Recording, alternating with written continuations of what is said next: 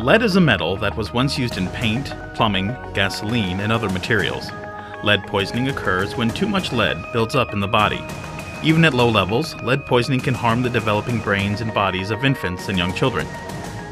Because there is no safe level of lead exposure, it's important to prevent lead exposure, especially for infants, young children, women who are breastfeeding, pregnant, or who may become pregnant. If your home was built before 1978, you most likely have lead paint on the inside or outside of your home. Frequently, lead paint is underneath newer coats of paint. Lead-based paint becomes a hazard when it chips, peels, cracks, chalks, or when home renovation projects disrupt the paint.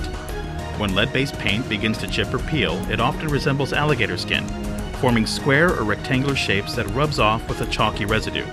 This creates dust or small paint chips. Cleaning your home in a lead-safe way is a fast and effective way to reduce exposure from lead. This video explains how to clean hard floor surfaces like tile, vinyl, or wood in a lead-safe way. First, put on disposable gloves. Don't use a broom to sweep possible lead dust. It's important to use a wet cleaning method with a disposable wipe. This allows the wipe to capture the lead dust. Then the wipe can be thrown away to remove the lead dust from the home. Attach a new wipe to the mop. Place the mop on the floor. Slowly move the mop in a vertical S motion across the floor. Then mop the floor a second time, moving the mop in a horizontal S motion. Repeat this with a new wipe until the wipe is noticeably cleaner. Throw away the wipe after one use. Repeat these steps to clean all the hard floors in your home. Remove the gloves by turning them inside out. This captures any lead dust that may be on the gloves. Throw the used gloves away. Finally, the trash bag needs to be carefully sealed without releasing lead dust.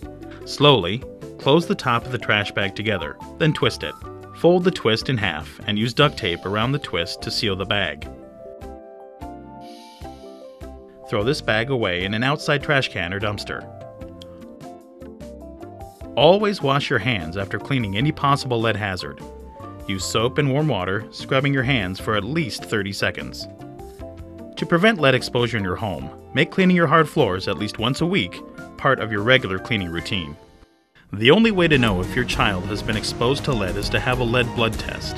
If you're pregnant, breastfeeding, or have a child under age 6, talk to your doctor about testing.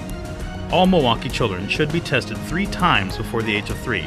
Some children may need to be tested up to age 6. This message is brought to you by the City of Milwaukee Health Department.